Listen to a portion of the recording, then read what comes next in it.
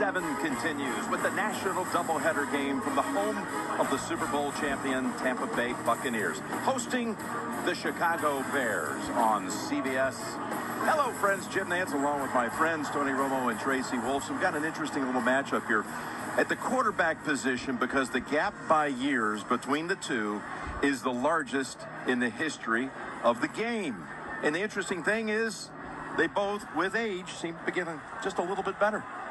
Just like you. Even that guy, number 12. I'm telling you, somehow he's turning back the times of father time, right? But, I mean, he's incredible. We know that. Every year he somehow gets better. But I'm seeing, as an organization, you want to see your rookie quarterback get better, right?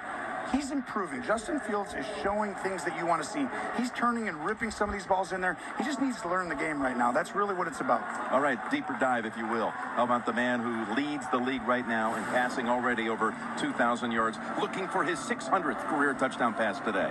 Well, if it's possible, he's gotten better, and he really has. He's got more weapons around him right now, but he knows the game. It's really hard to disrupt him. You're not going to out-scheme him, right? Your job is to win up front and get him in third down and manageable and get off the field. And for Fields, his first start was week 3, and you have seen incremental improvement every week. I have. It's almost like someone comes from Ohio State, right? They just snap the ball, and they just throw to all these great players. And right now, he's got to read the field, and he's got to know defenses. And he's learning every single week, every single rep, and I see it. I actually think he's going to be a really good player in this league. Okay, there are some absences that are notable.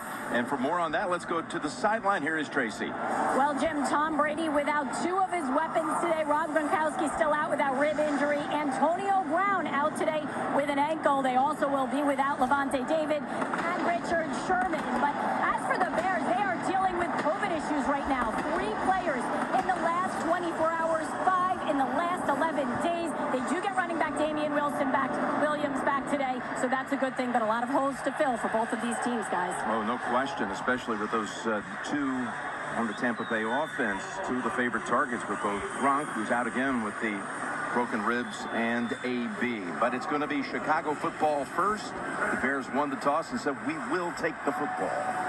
These teams that met last year, week 4 at Soldier Field, and the Bears won that one in a nail-biter, 20-19. We've had some rain. In fact,